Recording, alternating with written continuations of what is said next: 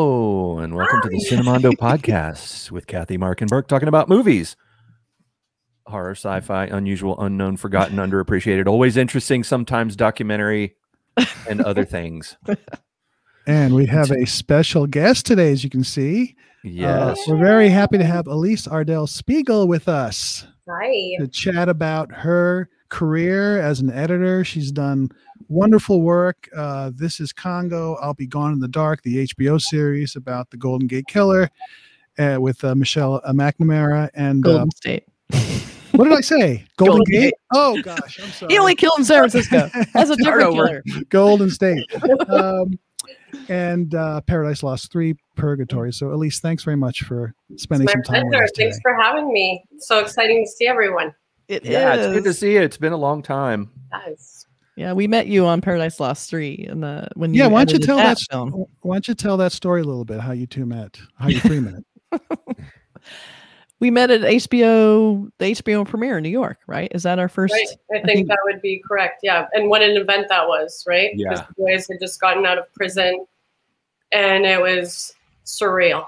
I mean, you guys were in West Memphis when all of it was going down. And so we're really part of the whole thing. But wow, what a weird, crazy time that was. Yeah. We thought it would never come. Yeah. Really surreal is the word for it, because we felt like, you know, when we never really we've said this before, but we never really wanted to be in a true crime documentary, you know? And I remember Joe and Bruce were talking to us and saying, you know, you guys should do this because we really want your voice to be in the story. And we were like, I don't know if I want it to be about us, you know? But then we thought about it and we were like, I guess we sort of have a responsibility to tell that other side of it, instead of everybody just going, you go to hell and all that kind of stuff. So we did it. And yeah. It was scary for us. And when you're in a documentary, you sort of step into the story. And so when they got out and we did meet everyone, all you guys who made the films, we felt like we had stepped into the story in a weird way. Yeah, that must have been weird for you guys to be in that. For me, always as an editor, I deal in footage of people all the time. And then when I meet them, I feel like I know them very well. Right. I spent hours and Too hours. well. That's true. And I walk up to them like I know. I mean, I learned eventually to stop doing that. It freaks people out, you know. But and that's what you did at the party. You walk up, hi, I'm Alyse. I'm like, what? Who is this woman? My old friend. Yeah, totally. But you guys were an integral part of that story, and it would be foolish as filmmakers to not include that aspect of it after the years of work that you put into that case and how proactive you were in creating the eventual outcome, you know, part of that process. So I think it was essential that you guys were in the film, obviously. Well, thanks for saying that. But I think there was so many people, the films were integral, you know. That was to me, it was, you know, when you think about what led up to the release of these three guys from prison, which if anybody's watching this and doesn't know the story, it's a long story. It gets longer but every time it's you tell it too. It's a documentary series of 3 films about a murder case in West Memphis, Arkansas, where, you know, the 3 people were falsely accused and imprisoned, and at first everybody thought they were guilty, and in the films you see everybody throwing rocks at them and wishing that they have all kinds of horrible things happen to them in prison. And as the films progress, we go to part 2 and you see people that support them and the reactions of people who don't support them towards the people who do. And then in the 3rd film, it was a total sea change. You know, it was a change of minds that you see happening in these films. And by the 3rd one, it seems like everybody realizes that they're innocent, and then they get out at the end, you know, spoiler, but well, your task, Alyse, is that you had to take basically 2 films, condense them into the 3rd film, and also add the new outcomes that kind of started happening while Yeah. you were editing it. So what was that challenge? Well, it was really daunting, but very exciting also to think about how to, you know, the original Paradise Lost had such a tremendous sort of fan base, if you want to call it that.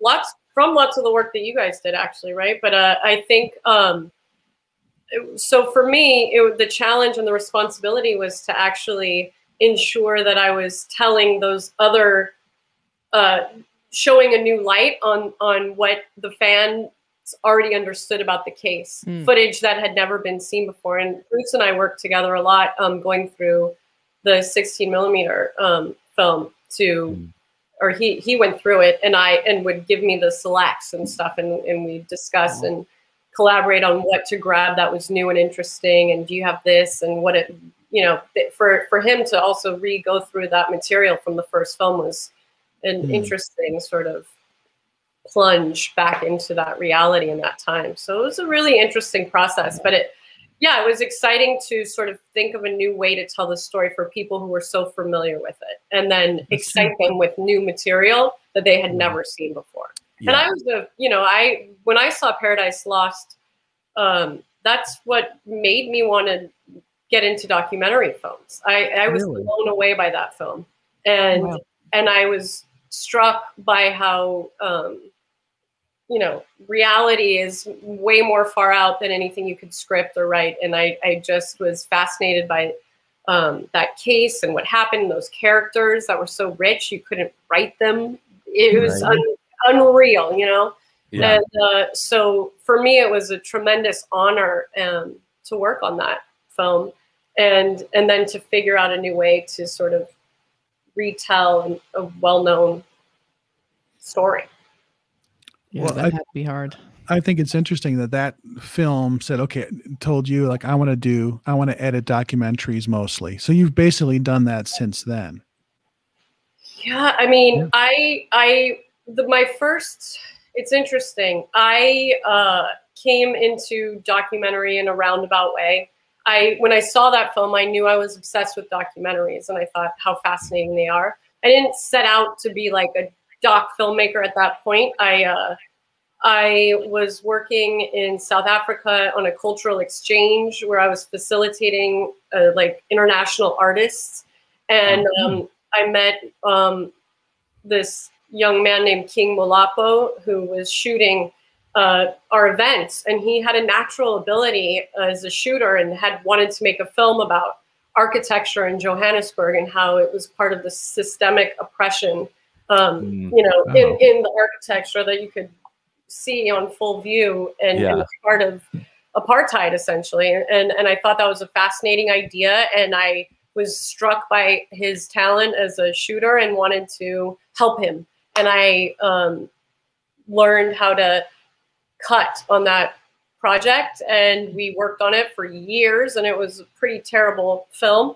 But what I discovered was that, I really loved spending the time on figuring out the challenges of editing and the story and getting the rhythm right. And it was something that I started doing that I wanted to learn more. In life, you find lots of things that you're interested in and you want to learn, you go down a path and then you lose interest. But I never kind of lost interest in the challenges of editing. And I realized, hey, this is something I'm into and I like.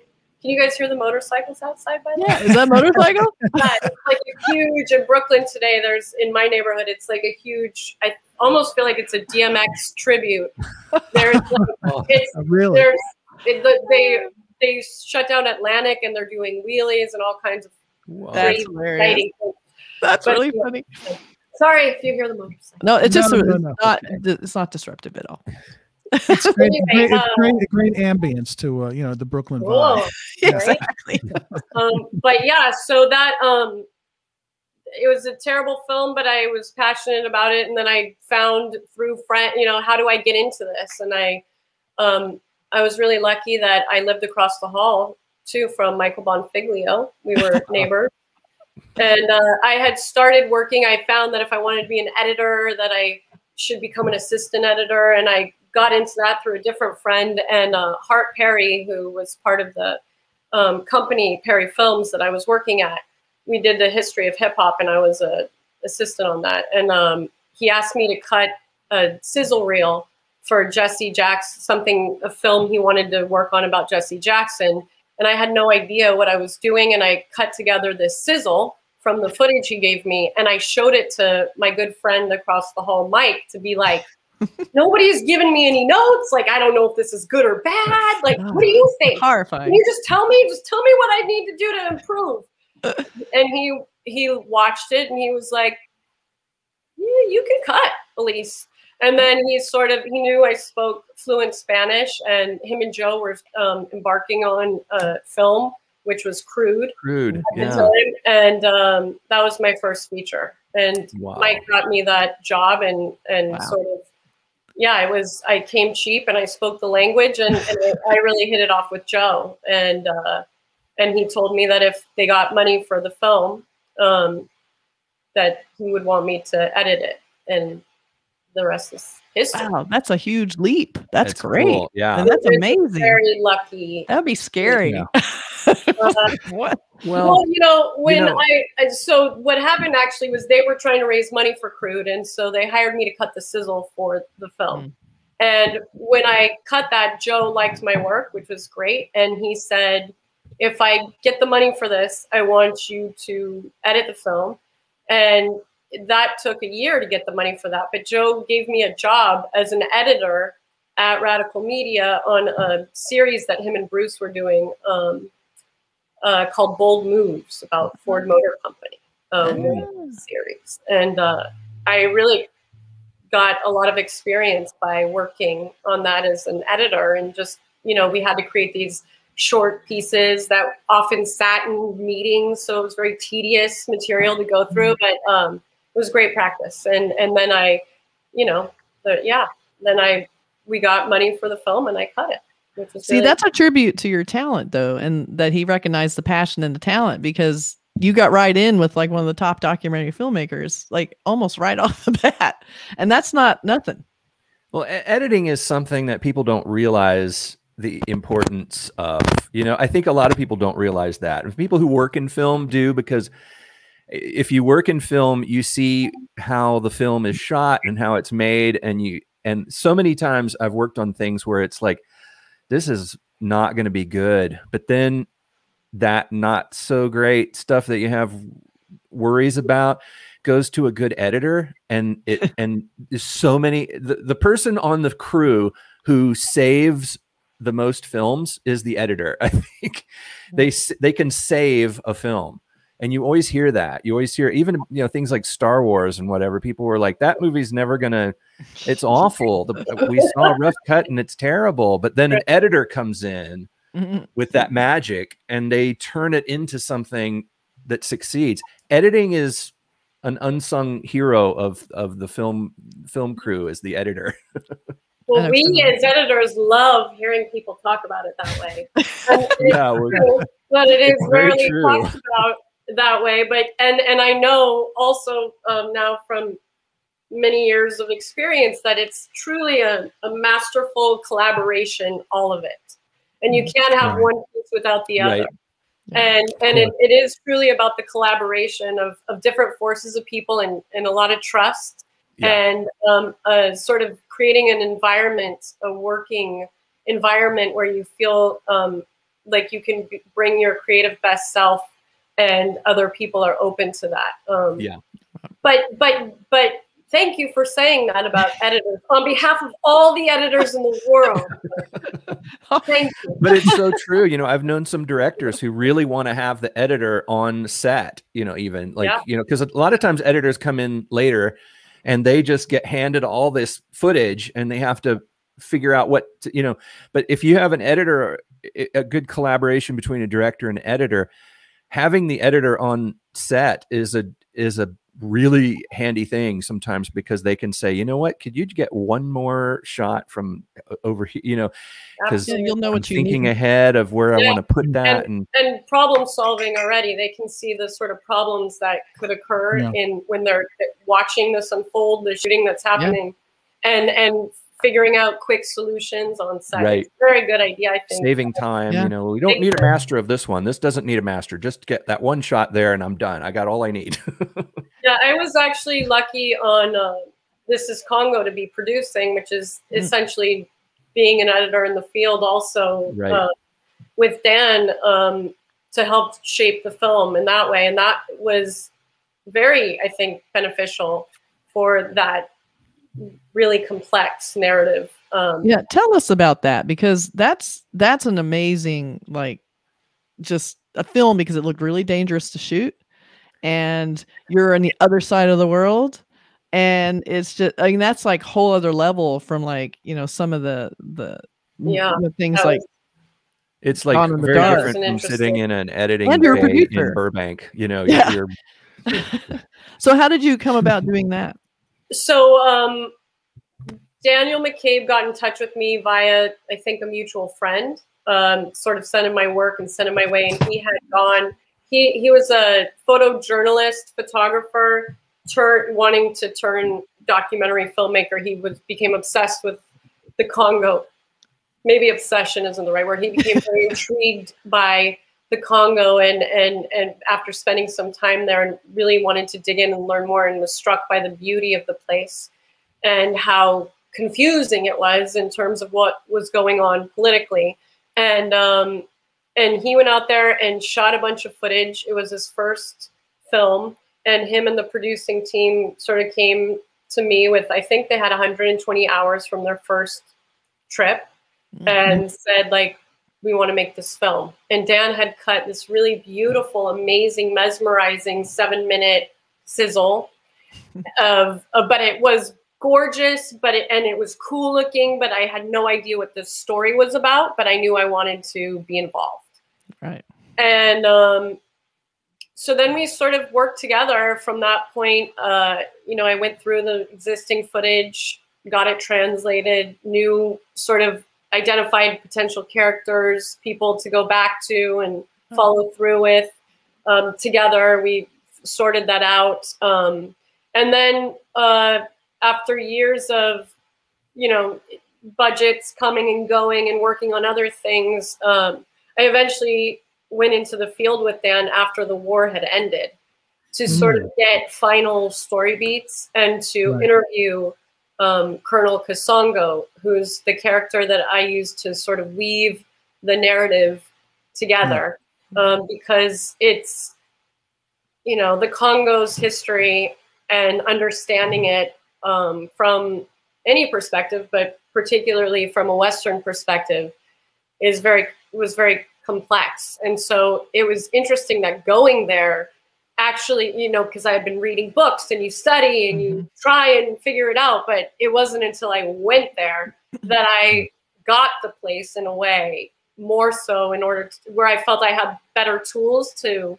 help share the story with others, which was a weird experience to have it happen that way, because part of editing is always being, you know, the beauty of the relationship and collaboration between editors and directors is that the editor is in a room looking at the footage they got. You know, a lot of times directors, especially particularly in docs, you know, go out and shoot material and think because they were there and they had an emotion or feeling and they thought something was great, but it just doesn't translate necessarily, you know, for the edit in film. And so it's your job to look, you know, with a fresh eyes at the material and think of new ways and how you can use it, or not, or leave it, you know, often. But so that was a really interesting experience for me to see how going there on this particular film really aided me in telling that story. And I became equally taken by Congo. It is one of the most amazing places. You guys have spent time in Rwanda, right? Yeah, we went to Rwanda. Chad and I did, and it was funny because the people in Rwanda, because we went gorilla trekking, and so we go into the Virunga volcanoes. Half of it's Congo and half of it's Rwanda. Yeah. So there's like a very strict red line. They don't want you going to Congo. They make it sound really scary. They're like, do not cross over, or you're just on your own. Like, people are getting killed you know, crossing over the line. There's people, you know, and when you go on these treks, there's all kinds of like military. You don't see this in the beautiful nature pictures, but they have guys with guns sort of with you just in case. They tell you though it's mostly for Cape Buffalo because technically they kill more people than people do in Rwanda.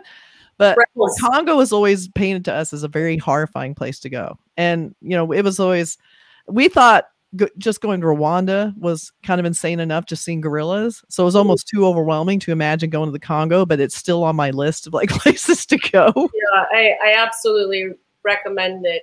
It's an amazing, Africa's amazing in general. I've been to a few places there. I just absolutely, it changes you. I feel like you have to be there in this incredible place for some reason once in your life just to just feel it. It's just an incredible place.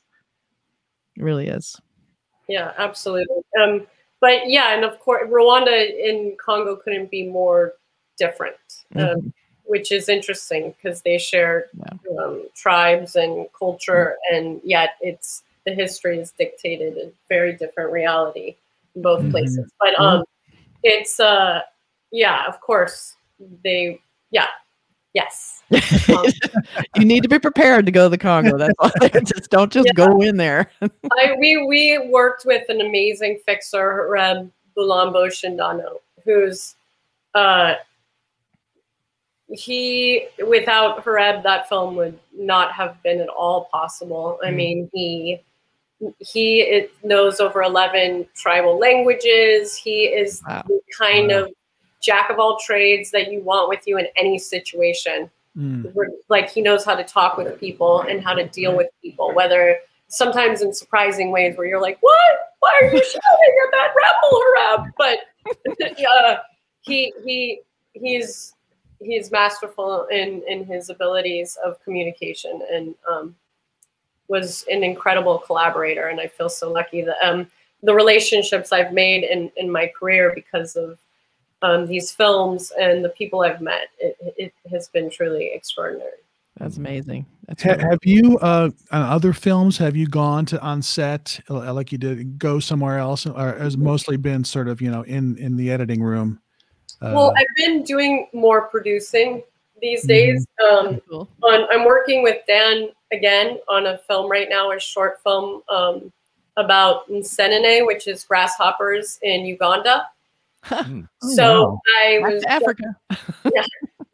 I was just there with him again for that during COVID. Actually, we went from October through December this last year, and basically twice a year there's this seasonal thing that grasshoppers swarm, and there's men who trap them, and they put up these huge UV lights to attract them, and with huge loud generators, and it's a delicacy but it's also an alternate food source, which is incredibly high in protein and delicious, by the way, like a treat that's sweet, and like I guess I would liken it to like popcorn or peanuts in that snacky kind of a way. You're just like, yeah, give me more of that. They're addicting. That's funny. Addicting. I've been to countries where insects are eaten, and it's interesting at first, but then you're like, yeah. Well, my favorite is like when the little leg hairs, when you're like, oh, this is yummy. Wait, this is so good. No, but no. Oh yeah, I'm eating a bug. Oh, hold on. That's sort of we set out to sort of. We have a friend, Michele, who we met in Congo, who was working on a book. He lived in Uganda for several years with his family, and he was working on a book. He's an Italian photographer, about this trapping season, because the lights are green and huge and light up dark skies, and it's truly an amazing thing to witness when they come. Wow. So what is the environmental impact of something like that? Like, is this swarming bad for the environment, or is them trapping it bad for the environment? Like, which is it? Yeah, it's sort of a big question, I think. It's certainly not good, the trapping and the ways that they're doing it. People are burned with the UV lights. They remove the protective filter of the UV lights because they believe it attracts them more, and it does. And They're looking for actively sustainable ways to you know, capture them and to breed them, I guess. The breed is not the right word, but yeah, so they we were actually really lucky this time. We met a scientist named Francis Sangendo, who we worked with, who was able to show us where the eggs were and capture them and incubate them.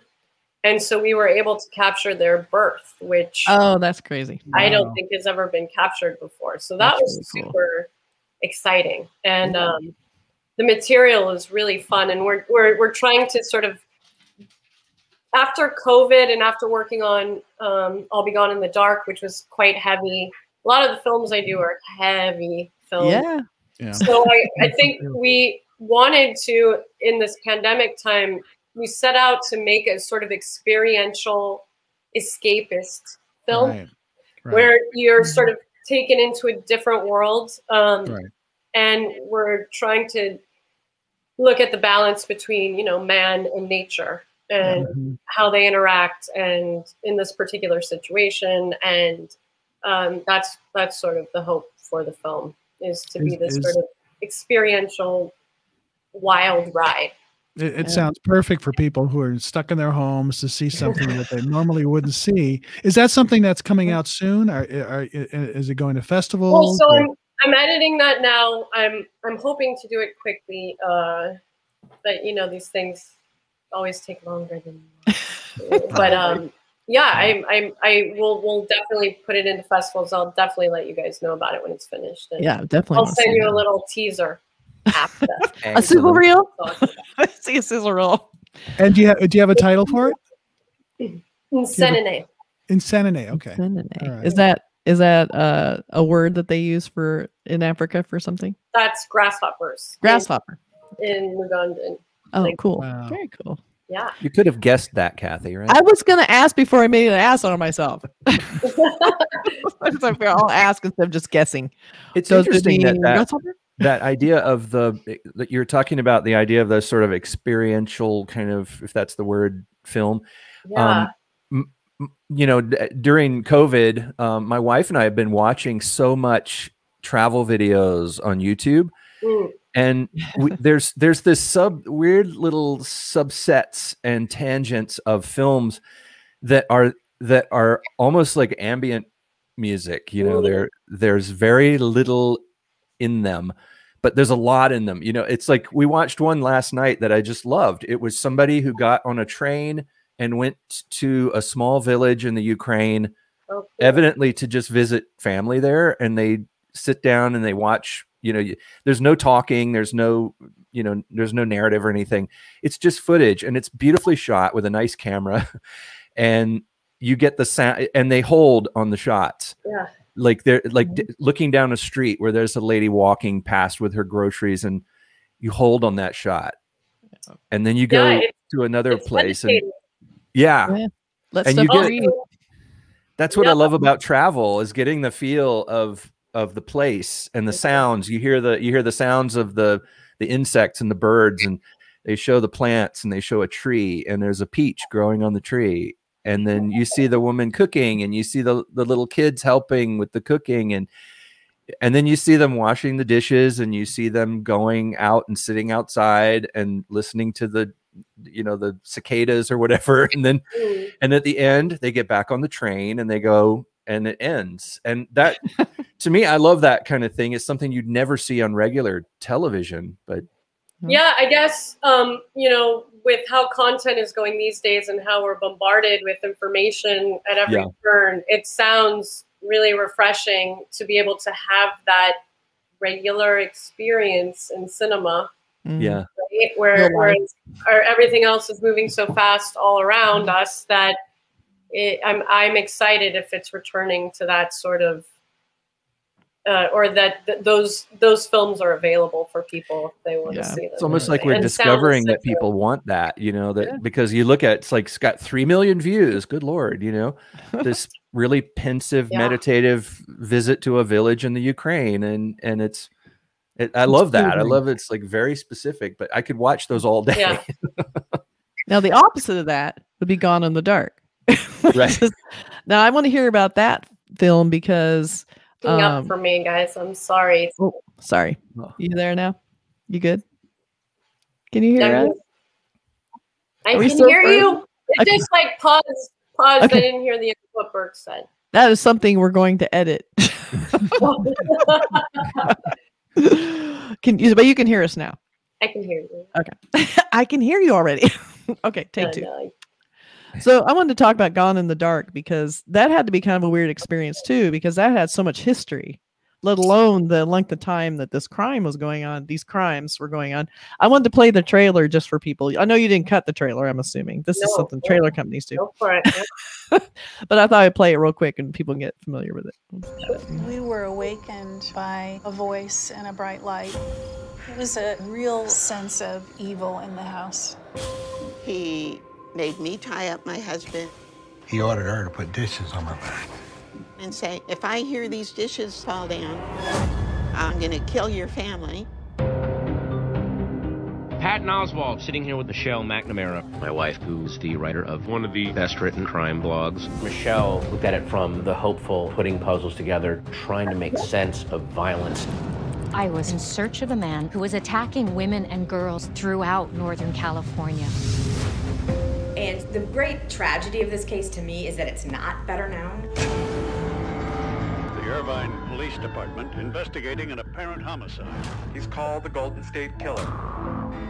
This case is huge. Michelle would actually go to the crime scene and walk the case. Geographic connections, DNA profiles, genealogy websites. The first time she called me, I thought, she knows her stuff. So I started telling her things about my investigation. When these crimes began in the 70s, women didn't talk about sexual assault because they were often blamed.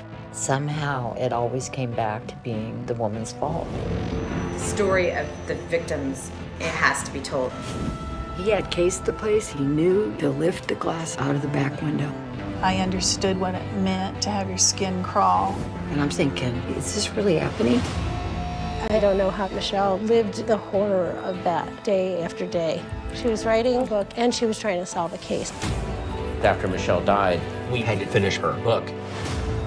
I'll be gone in the dark. You threatened the victim once. One day soon, you'll hear footsteps coming up your front walk. The doorbell rings. Take one of your hyper gulping breaths. This is how it ends for you.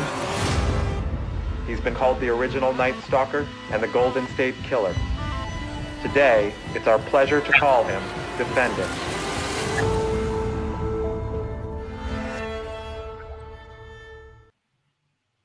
Yeah.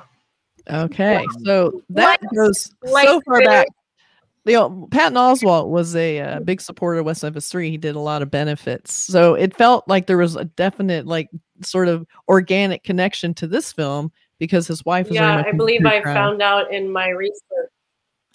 Oh, okay. Right. I think I found out in my research that they were they watched Paradise Lost, I know, and stuff. So isn't that funny? Yeah, it's surreal also.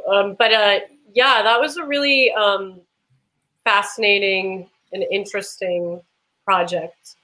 Not only because you're dealing with this case where there was so many survivors of these women who had been raped and the horror that they went through, but that we were telling Michelle's story, this woman who had died in the process of her researching it and obsession with the case. And so that was very interesting and complex to sort of bring her, so to speak, to life through her writing and voicemails and all kinds of things. So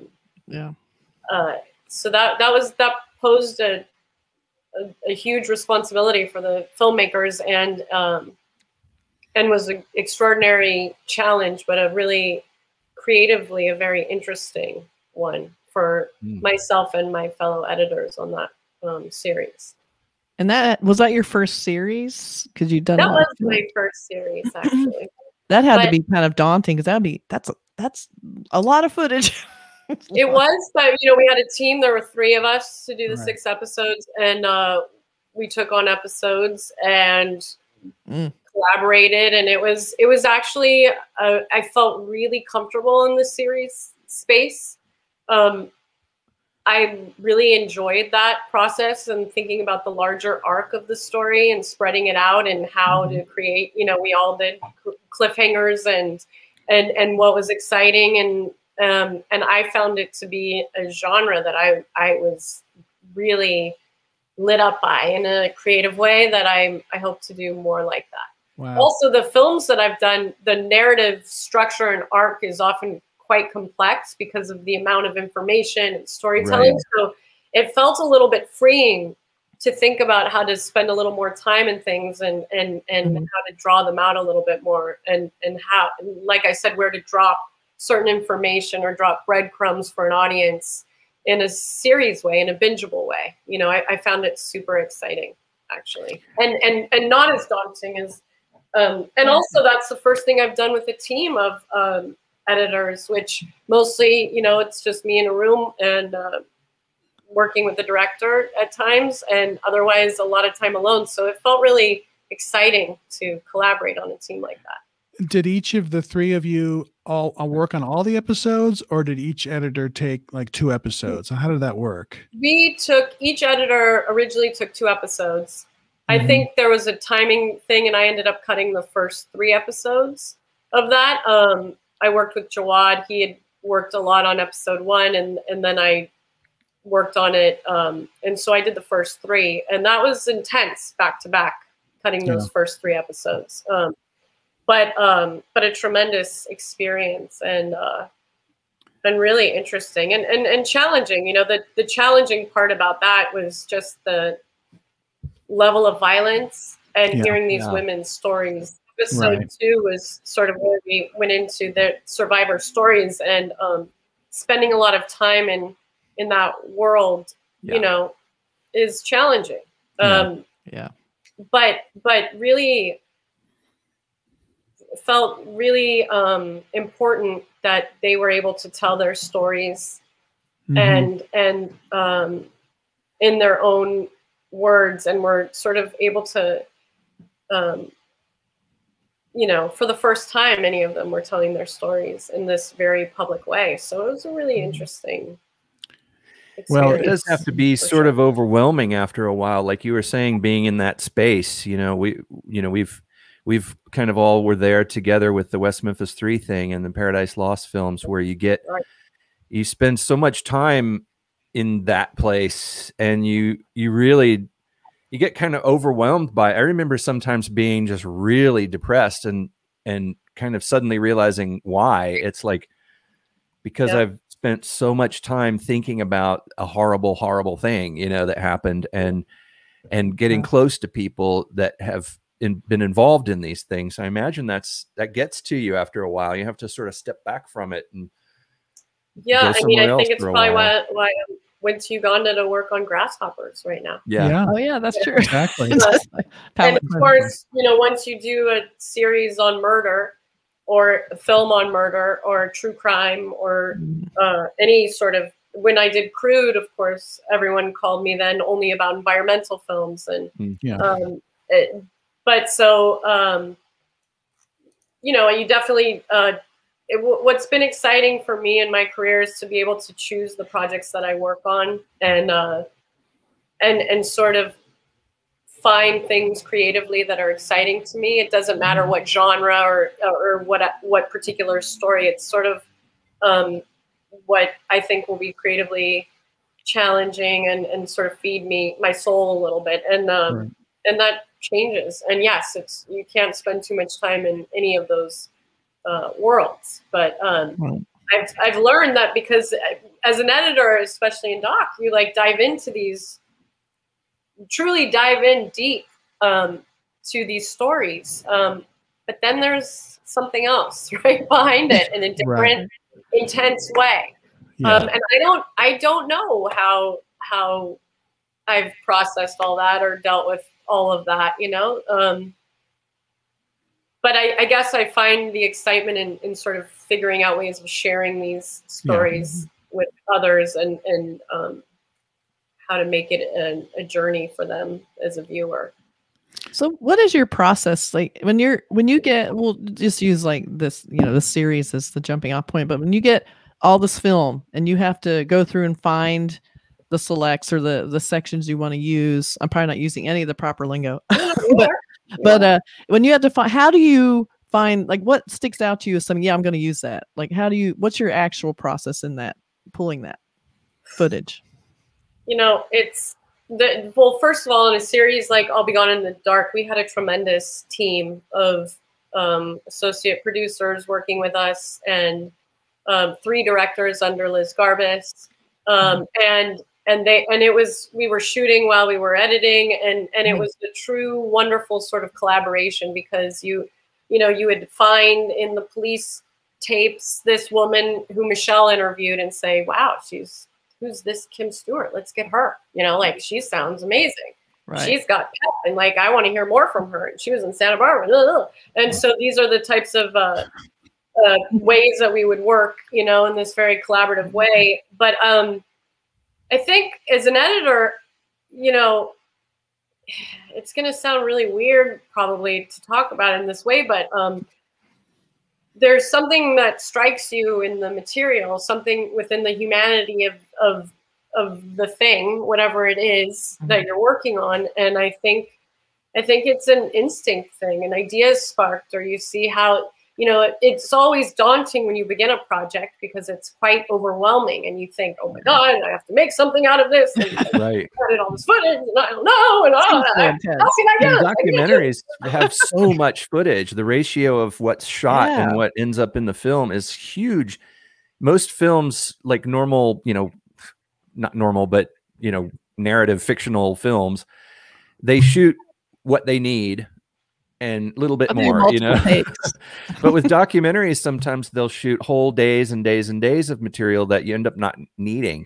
And also, it's not in a chronological type thing. You might shoot, I mean, neither is fictional films, but with documentaries, even after you shoot it, you may put this before that, or this after that, or this, you may mix things in a way that you don't with the regular narrative fictional film. So there's added levels of storytelling where you have to tell the story with documentary. And what you're saying is like having to keep this all in your mind and to make it make sense, to make something that goes off on a million tangents, to keep it, like, I remember with the West Memphis 3 stuff, there were so many tangents and so many places you could go off and lose the thread. And I imagine I can't even imagine editing a documentary, to be honest. It's a process. You know, we talk about it, and it's a process, and it can be very daunting at first, but then you sort of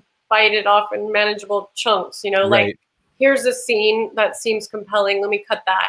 Here's, you know, I'll sort of deal with things in that way, or pull from interview selects that are interesting, and then, you know, through the process, things start to emerge, new ideas start to be bridged together, and you sort of find your way. I always feel like my job as an editor is to be a good listener, actually, like within the material. And I feel like films in a body of work in documentary want to come out to tell a story, and it's my job to bring those components out to tell the story that was within the material that it wants to tell, not necessarily only what a director's trying to achieve, but what is the material trying to do. And I think it requires a great deal of listening, and certainly it's, you know, it's your perspective. It's my interpretation and through my experiences of how I think I want to retell this thing. And other times it's trying to achieve, you know, someone else's vision to tell that. And then you try and be a good listener for your director or producers to figure out, how do I, you know, how do we create this idea with this material? And it's an exciting process, truly. It's a journey. And I think anyone who's made a film especially a documentary, will tell you that it's an incredibly challenging journey. And it's kind of like giving birth, apparently. That once you finish and you have this product of the film, it takes on a life of its own, and it's no longer your thing that you hold on to, and the decisions that were made, and it just sort of has its own life. And it's really fascinating to watch and to see people's response, and how things that you intended are working and things you didn't intend work for different minds in a different way. It's truly a riveting process. Yeah. I love that. It makes me want to do editing. Sometimes that baby doesn't grow up to be the person you expected them to be. Sometimes better. Yeah, that's true. You never know. True. Would you ever want to do do scripted narrative, like fictional stuff, or it's interesting. So my husband, Jonah Moran, is also an editor. He started out in doc, and he has since moved into doing narrative series. He did Fosse Verdon, and he actually cut Hamilton. Nice. The film play, which is exciting, which is not cool. a narrative construct. But anyway, he's done a lot of work, and it's a totally different style of working. Editors on narrative stuff are very important unsung heroes as well, in terms of, like, for me, it's the process of like finding the right take to match up with a performance, and that it can affect and change the direction you go in a scene, you know. And I find that to be like, whoa, and like not as interesting. But my husband, for example, he loves that, and he hates, I shouldn't say he hates, he really appreciates that and loves that aspect, and doesn't enjoy the writing aspect of documentary, of creating, you know, looking at the puzzle and then making something of it, you know. And I think we're the opposite in that way. I really love that aspect of documentary, but and I found myself actually I've created a company with some friends of mine, and we're starting to write scripted series of different things. Nice. And so I've been doing some writing, and I've really been enjoying that a lot, more than I could have imagined. And yeah. Wow. So who knows? Do you write with editing in mind? I do. I think that my editing has helped, has informed how I visualize things completely, cool. and how I see things in my mind. And it's exciting because instead of working from what is there, the world is your oyster. Anything could happen. That's right? true. So it's freeing in a way, and daunting because of it, but it's like super, it's exciting to see my clear vision of a thing and then be able to put it down on paper. That's really cool. It is exciting. It's a new thing for me, and I'm excited that I'm sort of stretching out in different areas of my creative mind, you know. That's great. Yeah. So you have some upcoming projects you can talk about that you're excited about? I don't know if I can talk about them, but there's a lot of exciting things. We're writing different comedy series about a motel in Virginia, a script called Holy Turban about a Sikh kid who enters a Bible trivia contest, which is based on my friend Vinny's real life. And that's great. And a series that sort of looks at returned enslaved people returning to the South to be spies and help bring down the Confederacy, which is completely based in reality, a history that we don't know about. And I'm really excited about that. Wow, that sounds amazing. Yeah, it's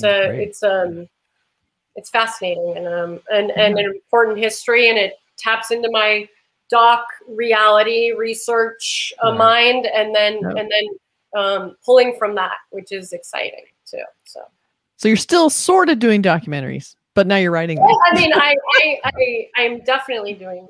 I'm working on a doc as we speak with the Ugandan film.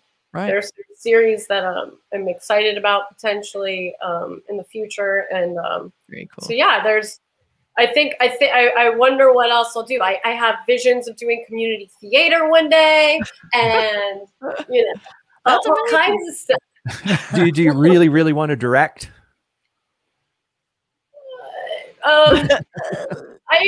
Directing is also, it seemed, I would love to have the opportunity to do that, and I think if I'm going to do that, I have to create my own project, certainly in doc and navigate it that way. But I would be excited to try that out. Editors make good directors. I think so. I could understand how it would be helpful having, you look at wonderful filmmakers who've had all kinds of experiences in the field, and then they turn into great directors, whether they were camera people or producers or because it all lends to the final outcome of the piece, and you've worn different hats. And then but I imagine it's probably exciting to and scary to be responsible for a vision that you have to see through and then take the heat or take the glory either way. Right. It's a big responsibility. Right. Yeah. But I would love to try that. Sure. Why not? One question that we always ask when we have our filmmaker guests on the show is we always ask, what was the film or the movie or the documentary, whatever. You said earlier that the films that got you involved in wanting to work on documentaries, but is there something that got you, is there a film or a television show or something that got you interested in film in general when you were young? The thing that was like, wow, I want to do this, involved in that. Yeah. That's it. I always was fascinated by films and movies. Growing up, it was just part of the texture of our childhood and growing up in terms of, what did we watch? We watched like Laverne and Shirley, Little House on the Prairie, Happy Days. But for me, I feel like, and that's TV shows or whatever, but, and there are certainly films that struck me as being remarkable journeys. And I think what I love about a film is the power of story and sharing the experiences that we have as human beings for the time that we're here. And I find that aspect of it super titillating to think about how to, there's such power in sharing story, and I feel like I'm always trying to explore how we can get to know each other a little bit better or understand a different perspective or empathize with the situation that's complicated that we can't experience ourselves or could never understand in a different way. And I think that's quite powerful. So I just want to be involved in bringing stories to life like that. It's a great calling. That's for sure. That's really it's cool. Certainly, it's fun too. I mean, it's fun to talk about it. Yeah. It's fun to work with students. I work with students sometimes at Columbia School of Journalism. And it's truly amazing to be involved in this collaborative process and to navigate retelling or telling stories together. It's an exciting genre, and what a gift that we have them to watch and thank God that we do. Right? Yeah. Yeah, totally. Especially now. I love that. I know. Thank God for stories now. Yeah. Well, and this was fun talking to you. This was great. And another story. Yes. Another great story. Thank you so much for coming on with us for a little bit. Thank you. Thank you for having me. It's great to see you guys, and it's great to talk shop. I know. So I never get tired of talking to filmmakers or talking about movies. Like, it's just endlessly fascinating to me. Do you guys have a film that was like a film that inspired us? Oh yeah, I have a lot. Yeah. What was one of your most memorable ones, Burk, that when you were younger that you think of? Well, the work that I do has always been towards the sort of science fiction and design. I always liked those old Ray Harryhausen movies. I remember seeing Jason and the Argonauts when I was a kid and just looking at the television, and I remember the feeling. I remember like, what the hell, you know. It's like, how is that happening? Yeah. How is that happening? And it's magic, and it was thrilling and exciting, and it told this story that I thought about for days and days. And I always loved production design and the craft of the design part of it. There were some British television shows that were all done with puppets in the 60s that when I was a little kid, I remember having the realization, wow, somebody built all that. Somebody made those models and vehicles and the little everything. And so I started building things. I started building miniatures and props, and I did props for almost, you know, like a couple of decades, and never got tired of it. I just got kind of where I couldn't keep up with it anymore. Switched over to the digital realm where I am now doing special effects, but mostly science fiction stuff. That's like, you know, I try and think of something cool, like back in my past. Oh, when I was watching Fellini, and I was, but what I think ultimately, I think what sort of made me aware that it's actually a business and something that people were doing was probably like Dark Shadows. Or watching Dark Shadows, and they always had the problems with it where microphones would fall in, or actor would forget their lines, or you see someone in the background. And I remember thinking, someone's doing that. I really think that's like, show business is kind of a job. And well, I didn't really go into the actual making of films. I ended up veering more toward, you know, what I could do, which was art. So I do like movie posters and you know, TV advertising, but I was always drawn to that. I think my biggest regret is not diving more into the actual making of, but I feel like my connection to it by advertising for them is sort of my sort of tangent to being in films. But I would like to pursue more film. It's never too late. And I'm thinking about it. After this, I think I want to try editing. Yeah, you should. I would love to talk with you about that if you're serious. I am serious. It's a lot of fun working with sound and music, and bringing something together rhythmically is a interesting ride. I love that idea. And, you know, I've just been doing little tiny things. When we started doing all this video, I've been kind of experimenting with how it works. I barely know the software, but I'm like, I think I could get into this. I think I'm liking this. If you feel inclined, then I have to encourage you to do it. I will do it. It's not for everyone. And if you feel that sort of itching to learn about it, then I think you're well on your way. Good advice. Excellent. There, that's all I needed to hear. Some pointers on the mechanics of the software and stuff. I could give you that, and then you go to her to get the real philosophy part of editing. The software is just the tool. That's right. So the key is to figure out how to use the tool to create what you're looking to do. Which is how I use Photoshop. It becomes less daunting, you know, and and I have a little bit of the knowledge of the basics of how it works because I do so much in Photoshop. I understand like the layerings and a lot of the effects and how it works and the color. So I get that. I just had to figure out how to apply it all to movement. Because I use After Effects every day, which is kind of an editing thing, but it's special effects. And I always call it when people ask me to show them things and to get into it, I always say if you know Photoshop, you're almost there. It's like Photoshop that moves. What do you use? That's right. After Effects is a really powerful tool too. I mean, it's so utilized and it's so important in film work, but it's magic. I love working with. I love it. I love After Effects. It's amazing what you can achieve, and I don't think I could ever learn that tool, or nor is it up my alley necessarily, but I'm impressed constantly with these effects artists and what they're capable of. Yeah. So are you Final Cut Pro or Premiere? No, I'm Avid now. I used Avid. to do Final Cut Pro before they don't even get us edited. Yeah. I'm sure you know. If you know, you know. But anyway, Avid is I know a lot of people are using Premiere. I tend to use Avid, and it's a lot of the projects that I work on use Avid as well. So know which program to start using, so when I come to you, I can speak the language. So I'll figure it out. Well, it's all tools, so they all work to do the same thing. Eventually, it's just a matter of and you can figure it out in each of them. So Premiere's more up your alley or easier in terms of having access to it. then don't let that be the hindrance. Which tool? Because it doesn't matter.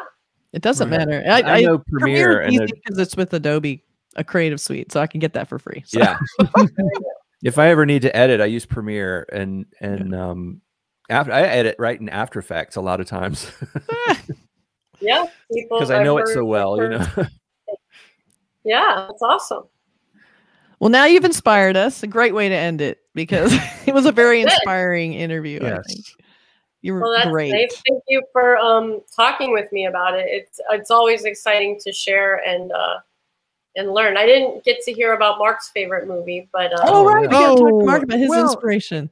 You know, for me, growing up, I just love when I came out of a movie that really inspired me. I would just think about that movie all the way home and think about, I would love to be able to give this feeling I have to somebody else.